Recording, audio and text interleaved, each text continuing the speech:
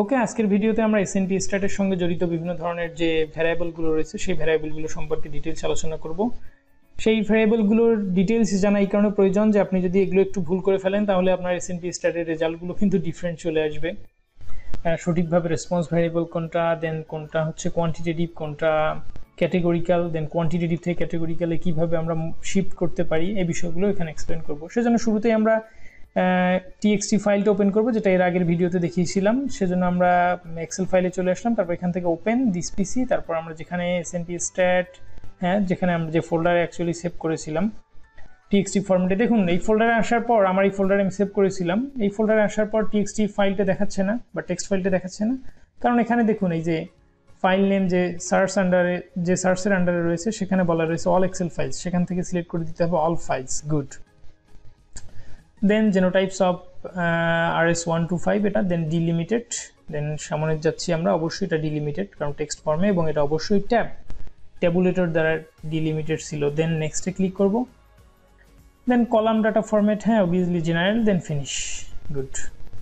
এখানে তারা বলছে possible data loss, no problem, don't show again. ওকে, দেন আমরা দেখছি যে পসিবল ডাটা লসের কথা যে বলেছে তারা, 201 পর্যন্ত আমাদের কোনো ধরনের ডাটা লস হয়নি। এরপর আমরা এখানে নতুন একটা কলাম অ্যাড করতে যাচ্ছি, যেটা আমি ধরলাম এজ। তো এই এইজের আন্ডারে আমি অনেকগুলো সেভ করে রেখেছি, জাস্ট এখানে পেস্ট করে দিচ্ছি। গুড, এটা পেস্ট হয়ে গিয়েছে। দেখি 201 পর্যন্ত যায় কিনা। 201 অর্থাৎ 200টি এইজ এখানে সিলেক্ট হয়ে গিয়েছে।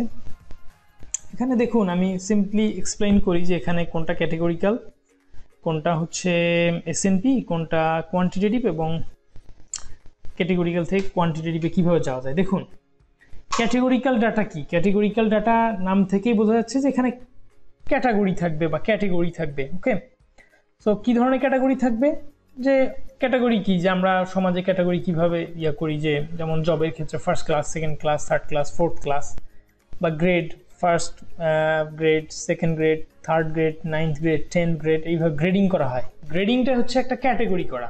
তো আমাদের ডাটার ক্ষেত্রে যখন হচ্ছে এই কোনো একটা ডাটা এরকম ক্যাটাগরি বা হচ্ছে যে গ্রেডিং সিস্টেম আসে, বা দুই একটা মানে কি বলে যে ভ্যারিয়েবল থাকে, তো সেগুলো সাধারণত হয়ে থাকে ক্যাটেগরিক্যাল। বা আরও সিম্পলি বলি আমি, যে এটা আপনি কোনো মেজারমেন্ট করতে পারবেন না। যেমন সিও যোগ করলে কোনো ভ্যালু আসবে না, এটা বীজগণিত না যে সিও প্লাস করলে 3CO চলে আসবে, বিষয়টা এমন না। আমরা এখানে এগুলো যোগ করতে পারি না, এগুলো যোগ বিয়োগ করতে পারি না, গুণ করতে পারি না। এটা কাউন্ট করতে পারি যে কন্ট্রোল কতটা আসে, বাট এই ডাটাগুলো তো ডিরেক্ট যোগ করা যায় না। যেমন এখানে এই যে স্ট্যাটাসের ক্ষেত্রে কয় ধরনের ডাটা রয়েছে, স্ট্যাটাসের ক্ষেত্রে আমরা দেখেছি যে স্ট্যাটাসের ক্ষেত্রে আমরা একটা হচ্ছে কি কেস আর একটা হচ্ছে কন্ট্রোল, অর্থাৎ তাহলে স্ট্যাটাস যে ভ্যারিয়েবলটা রয়েছে এই ভ্যারিয়েবলটা হচ্ছে কি ধরনের ভ্যারিয়েবল, এটা হচ্ছে ক্যাটেগরিক্যাল, কারণ এর অধীনে দুইটা ক্যাটেগরি রয়েছে। কেন ক্যাটেগরিক্যাল বলা হচ্ছে, এই কারণে। এটা কোয়ান্টিটেটিভ না এই কারণে যে হচ্ছে এই ডাটাগুলোকে তো যোগ করা যায় না, যেমন কেস প্লাস করে তো কোনো ডাটা আসবে না। বীজগণিত হয়তো 3 কেস আসবে, বাট এখানে তো কোনো ভ্যালু আসবে না, স্ট্যাটে এখানে কোনো ভ্যালু আসবে না। তো কন্ট্রোল প্লাস করে কোনো ভ্যালু আসবে না, তাই এটা কোয়ান্টিটেটিভ বলা যায় না, এটা হচ্ছে ক্যাটেগরিক্যাল, যেখানে ক্যাটেগরি আছে। গুড। দেন একইভাবে আপনি যে এটা ধরুন হচ্ছে এসএনপি, তো বা আমি এখানে এসএনপি RS নাম্বার দিয়েছি, ধরুন এই RS এর অধীনে যে এটা একটা, অবশ্যই এটা হলো হেডিং রো, তো এই কলামের তাহলে হেডিং পোর্শন কোনটা, এই যে RS নাম্বারটা। তাহলে RS12529 এর ক্ষেত্রে কয় ধরনের ডাটা রয়েছে ক্যাটেগরিক্যাল, 3 ধরনের। কি সেটা, সিসি, তারপর রয়েছে সিজি, তারপর রয়েছে জিজি। আচ্ছা, আমি এগুলো জাস্ট র্যান্ডমলি লিখছি, আর এখানে ইনপুট দেওয়ার সময় অবশ্যই কিন্তু স্ল্যাশ দিয়ে লিখতে হবে, এটা আমি আগের ভিডিওতে এক্সপ্লেন করেছি। ওকে, তাহলে এই RS যে কলামটা, আমরা RS নাম্বার সহ যে কলামটা, এবং তার হেডিং হচ্ছে RS সহ এই নাম্বারটা। গুড। তো এই কলামের আন্ডারে যে ডাটাগুলো রয়েছে তারা 3 ধরনের, 3 টাইপের। তো বোঝাই যাচ্ছে 3 টাইপের, টাইপ বলাতেই বলতে পারি আমরা এটা ক্যাটেগরিক্যাল ডাটা বা ক্যাটেগরিক্যাল ভ্যারিয়েবল। আবারও বলি, এই সিসি গুলো আপনি যোগ করে কি কোনো ভ্যালু আসবে, কোনো মানি আসবে না। সিসি যোগ করে তো কিছুই আসবে না। আপনি বলতে পারেন যে কতটা সিসি আছে, কতটা সিজি আছে, কিন্তু যোগ করে, বিয়োগ করে, গুণ করে তাদের সাথে তো কোনো ভ্যালুই আসবে না। বীজগণিতে হয়তো স্কোয়ার কিউব সব চলে আসতে পারে, বাট আমাদের স্ট্যাটে তো এগুলো কিছু কোনো ভ্যালুই ক্যারি করে না অ্যাকচুয়ালি। এবার দেখুন এইজের ক্ষেত্রে আমরা দেখতে পাচ্ছি যে 37 রয়েছে, 48 রয়েছে, 36 রয়েছে, এবং আমরা চাইলে এই এজগুলো সবার প্লাস করে আবার 200টা দ্বারা মানে 200 দিয়ে যদি ডিভাইড করি তাহলে আমরা সকলের অ্যাভারেজ ভ্যালু জানতে পারবো। তারপর হচ্ছে এই এইজের মধ্যে যদি আমরা অ্যানালাইসিস করি সেখানে কি পাবো, যে সর্বনিম্ন বয়স কত ছিল, সর্বোচ্চ বয়স কত, তারপর হচ্ছে মিন মেডিয়ান, অর্থাৎ এখানে কিন্তু যোগ বিয়োগ গুণ ভাগ নানান ধরনের স্ট্যাটিস্টিক্যাল অ্যানালাইসিস এখানে করা যায়।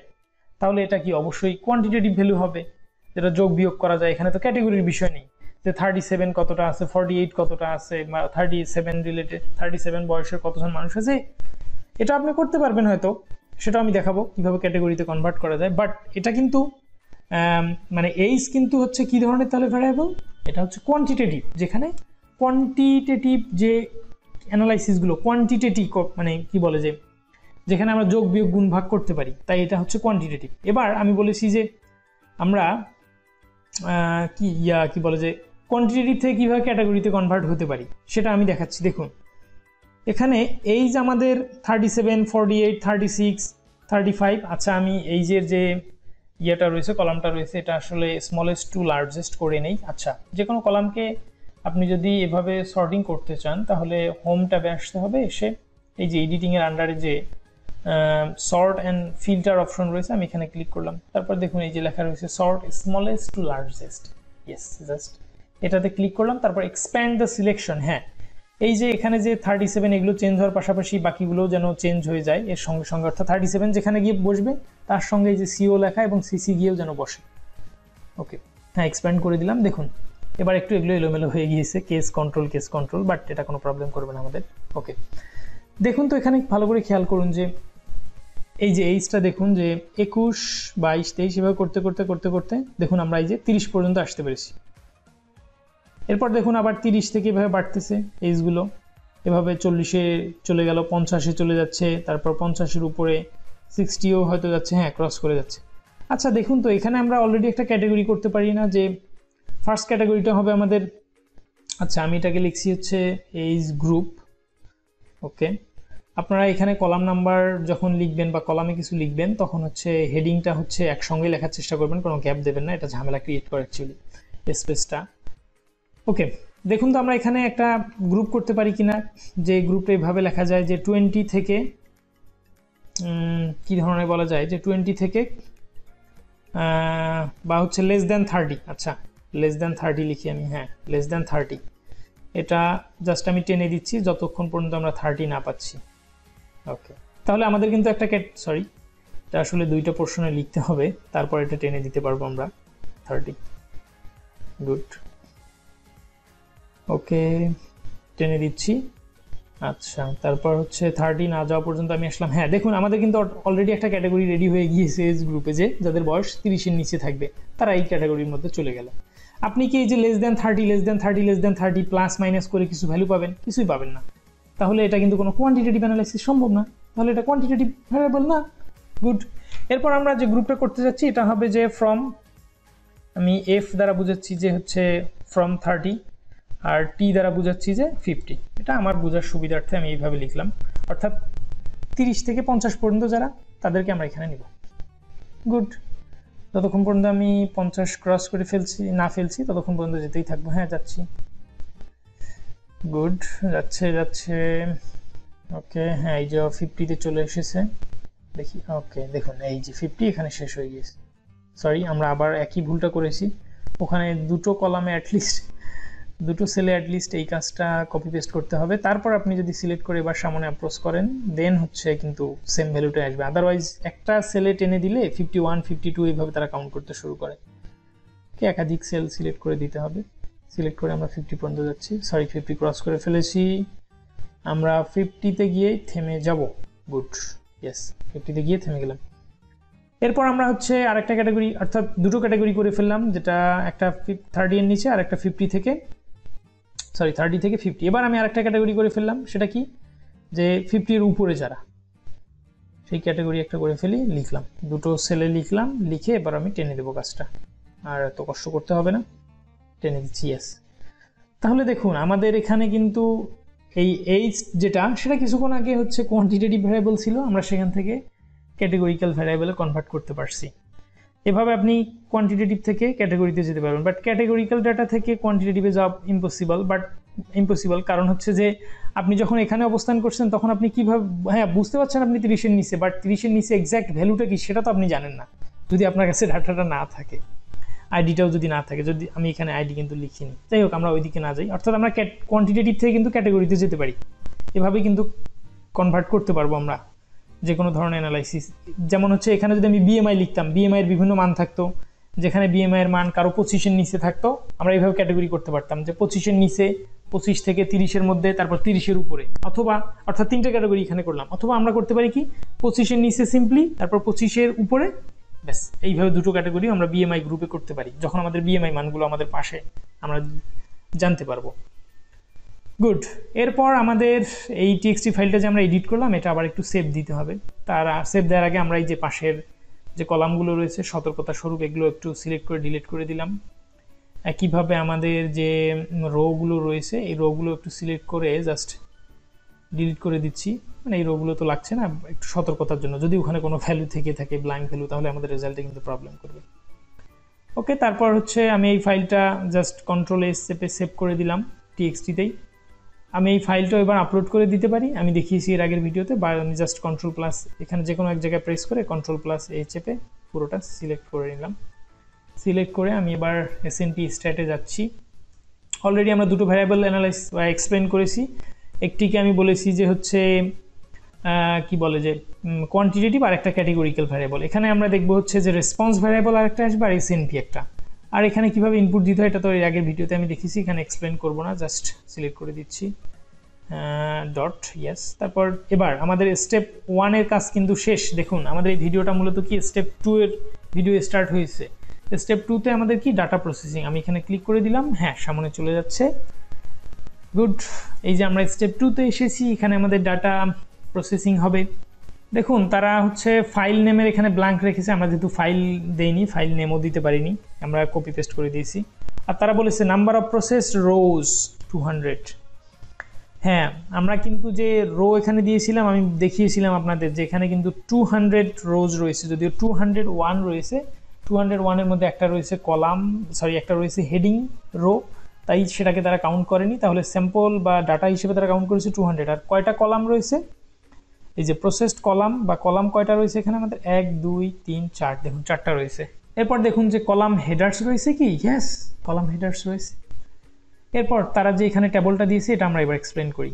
তারপরে তারা এই যে নাম দিয়েছে কলাম 1 2 3 4, কলামের নামগুলো দিয়েছে যে স্ট্যাটাস, তারপরে SNP, তারপরে এইজ গ্রুপ। এবার দেখুন স্ট্যাটাস যেটা, এটা তো অবশ্যই হচ্ছে ক্যাটেগরিক্যাল কোভেরিয়েট, মানে ক্যাটেগরিক্যাল ভ্যারিয়েবল অবভিয়াসলি। গুড। তারপর দেখুন এই যে RS যে নাম্বারটা ছিল সেখানে কি C/C/G/G এইভাবে ছিল না? হ্যাঁ ছিল। তো এটাকে তারা কি কাউন্ট করেছে, SNP। আপনি যখন কোনো কিছু এইভাবে স্ল্যাশ হিসেবে দেবেন তখন অটোমেটিক্যালি তারা হচ্ছে ওটাকে SNP হিসেবে সিলেক্ট করবে, তাই SNPই থাকে। এবার এইজটা কি এখানে দেখুন তো, এই যে আমি বলেছিলাম কোয়ান্টিটেটিভ কোভেরিয়েট মানে কোয়ান্টিটেটিভ ভ্যারিয়েবল, হ্যাঁ তাই কোয়ান্টিটেটিভ সিলেক্ট করে নিয়েছে, আমরা সিলেক্ট করে দিলাম আবার। এবার এইজ গ্রুপ সে কিন্তু দেখেই বুঝতে পেরেছে যে এগুলো হচ্ছে কোয়ান্টিটেটিভ কোনো ডাটা হতে পারে না, এগুলো আসলেই হচ্ছে ক্যাটেগরিক্যাল ডাটা, তাই সে ক্যাটেগরিক্যাল কোভেরিয়েট হিসেবে সিলেক্ট করেছে। এবার আমরা এখানে ইনক্লুড অল SNP সিলেক্ট করতে পারি, আমাদের SNP একটাই তাই একটা SNP সিলেক্ট হলো। এরপর ইনক্লুড অল কোভেরিয়েটস, হ্যাঁ সিলেক্ট করলাম। তারপর আমরা যদি এখানে স্টেপ 3-তে ক্লিক করি যে ডাটা অ্যানালাইসিস কাস্টমাইজেশন, অর্থাৎ স্টেপ 3-তে আমরা যাচ্ছি, তাহলে কিন্তু যাবে না। এখানে তার একটা কথা বলেছে যে SNPstat.net says there must be one response variable. ওকে, আমি দুই ধরনের ভ্যারিয়েবল অলরেডি এক্সপ্লেন করেছি, একটা হচ্ছে কোয়ান্টিটেটিভ, একটা হচ্ছে ক্যাটেগরিক্যাল, এবং এখানে এসে আরও একটা বললাম SNP। এবার রয়েছে আমাদের কিন্তু একটা রেসপন্স ভ্যারিয়েবল। রেসপন্স ভ্যারিয়েবল জিনিসটা কি? রেসপন্স ভ্যারিয়েবল হচ্ছে এমন এক ধরনের ভ্যারিয়েবল যেটা হচ্ছে ডিপেন্ডেন্ট ভ্যারিয়েবল। আচ্ছা আমি আরেকটু সিলেক্ট করি আগে। তো আমাদের এখানে দেখুন ডিজিজ হওয়া বা না হওয়া কার উপর ডিপেন্ড করতেছে, এখানে আমরা যেহেতু SNP নিয়ে আলোচনা করছি তাই SNPর উপর ডিপেন্ড করছে। ধরুন এই GG যেটা অল্টার্ড জেনোটাইপ, এটার কারণেই হচ্ছে কি হয়ে থাকে, এটার কারণেই আমাদের যে ডিজিজটা হয়ে থাকে। ধরি আমরা কথার কথা যে অল্টার্ড এলিলটা যখন থাকছে মানুষের মাঝে তাদের সাধারণত ডিজিজ হচ্ছে বা হওয়ার প্রবাবিলিটি রয়েছে। তাহলে ডিজিজ হওয়া অর্থাৎ কেস হওয়া, আপনি কেস হওয়া বা কন্ট্রোল হওয়া, আপনি সুস্থ থাকা বা ডিজিজ পেশেন্ট হওয়া, এটা কার উপর তো ডিপেন্ড করতেছে। এই স্ট্যাটাস যে ভ্যারিয়েবল আন্ডারে কেজ এবং কন্ট্রোল নামক দুটো ভ্যারিয়েবল রয়েছে, তারা কেজ হবে না কন্ট্রোল হবে, একটা মানুষ সুস্থ থাকবে নাকি অসুস্থ হবে, এটা কার উপর ডিপেন্ড করতেছে? একটা এসএনপির মানে একটা অ্যালিলের উপর, মানে কোনো কিছুর একটার উপর ডিপেন্ড করতেছে, একটা সিকোয়েন্সের উপর ডিপেন্ড করতেছে, সেখানে জি আছে না সি আছে এর উপর ডিপেন্ড করতেছে, ডিপেন্ড তো করছে। তাহলে আমাদের এখানে যে স্ট্যাটাসটা রয়েছে, হ্যাঁ এটা অবশ্যই categorical variable, but categorical variable হওয়ার পাশাপাশি সে এখানে রেসপন্স ভ্যারিয়েবল, অর্থাৎ সে কারোর প্রতি রেসপন্স দেখাচ্ছে, মানে কারোর উপর ডিপেন্ডেন্ট। তাই আমরা এখানে রেসপন্স ভ্যারিয়েবল সিলেক্ট করলাম। আপনি রেসপন্স ভ্যারিয়েবল সিলেক্ট করা মাত্রই এখানে রেড চলে আসবে, রেড লাইন। ইয়েস। এরপর আপনি যদি সামনের দিকে অ্যাপ্রোচ করেন তাহলে হচ্ছে অ্যাপ্রোচটা সঠিক হবে এবং স্টেপ 3-তে যাবে। বাট আমরা এখনই স্টেপ 3-তে যাব না, নেক্সট আর একটা ভিডিওতে আমরা এক্সপ্লেন করবো এখানে এই যে কেস কন্ট্রোল এগুলো কোনটা উপরে থাকবে কি থাকবে, মানে উপরে নিচে করলে কি ধরনের প্রবলেম হতে পারে, এই বিষয়গুলো কিন্তু আমরা এখানে এক্সপ্লেন করব। আচ্ছা, তার আগে বলে রাখি, দেখুন আমাদের এখানে ক্যাটেগরিক্যাল ভ্যারিয়েবল কোনটা ছিল? স্ট্যাটাস, আরএস নাম্বার, মানে আরএস এর অধীনে যে ভ্যারিয়েবলগুলো রয়েছে সেগুলো, এবং এইজ গ্রুপ, এবং যেটাতে ক্যাটেগরি বা ক্যাটেগরিক্যাল ভ্যারিয়েবল যেটা, সেটা কিন্তু এই যে ক্যাটেগরি অর্ডারে এই আপনি ক্যাটেগরিগুলো দেখতে পারবেন। এই যে দুটো ক্যাটাগরি এখানে রয়েছে, একটা কেজ একটা কন্ট্রোল, আর এখানে রয়েছে তিনটা ক্যাটাগরি, একটা জিজি জেনোটাইপ, একটা সিজি আর একটা সিসি। আর এখানেও আমাদের তিনটা ক্যাটাগরি রয়েছে, দেখুন 1 2 3, ইয়েস তিনটা ক্যাটাগরি আমরা দেখতে পারলাম। গুড। এবার আমরা নেক্সট ভিডিওতে এক্সপ্লেন করবো। নেক্সট ভিডিওতে আমরা মূলত স্ট্যাটাস আর হচ্ছে এই যে আরএস এই দুটো নিয়ে অ্যাপ্রোচ করবো আমরা। এই যে এইজ গ্রুপ এগুলো নিয়ে এখন অ্যাপ্রোচ করবো না, এই অ্যানালাইসিসগুলো আমরা হচ্ছে হয় গ্রাফপ্যাড প্রিজমে করবো, আর যদি প্রয়োজন পড়ে এখানেও করতে পারি আমরা সামনে। ওকে, আপাতত এখানে করছি না। পরবর্তী ভিডিওতে আমি এই যে এই এসএনপি স্ট্যাটের এখানে এসে যে অর্ডারগুলো প্রপারলি মেনটেন করতে হয়, সেই কেন করতে হয়, কিভাবে এসএনপি স্ট্যাট ক্যালকুলেশনটা করে, আমি মানে এখানে একটি স্ট্যাটিস্টিক্যাল অ্যানালাইসিস মূলত ওখানে এক্সপ্লেন করব। আপনারা বলতে পারেন যে এখানে দেখালেও তো হতো, খুব 1-2 মিনিটের বিষয় না, আমি সেখানে কিছু স্ট্যাটিস্টিক্যাল অ্যানালাইসিসও দেখাবো যে কোনটাকে উপরে কেন রাখতে হচ্ছে, কোনটাকে রেফারেন্স ধরা হচ্ছে, কেন ধরা হচ্ছে, কারণ এসএনপি স্ট্যাট কীভাবে ক্যালকুলেশন করে সেটার সাহায্যেই এই বিষয়টি এক্সপ্লেন করতে হবে। ওকে, আজকে ভিডিও পর্যন্তই। আমরা নেক্সট ভিডিওতে আসছি, স্টেপ 2-তেই থাকছি, সেখানে হচ্ছে প্রিকশন নিয়ে আলোচনা করা হবে যে কী ধরনের সতর্কতা মূলত অবলম্বন করা উচিত।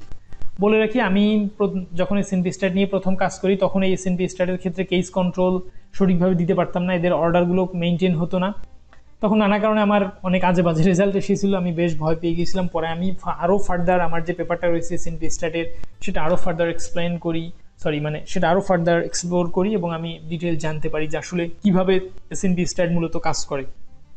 ওকে, আর কথা না বাড়িয়ে আমি এই ভিডিওটা এখানে ক্লোজ করে দিচ্ছি। কারো কোনো ধরনের কোয়েরি থাকলে কমেন্ট বক্সে জানাবেন বা আমাকে হোয়াটসঅ্যাপে টেক্সট করতে পারেন, কাইন্ডলি কল করবেন না, আমি ফ্রি হয়ে আপনাদেরকে রিপ্লাই করব। Tell me pretty lies, look me in the face, tell me that you love me.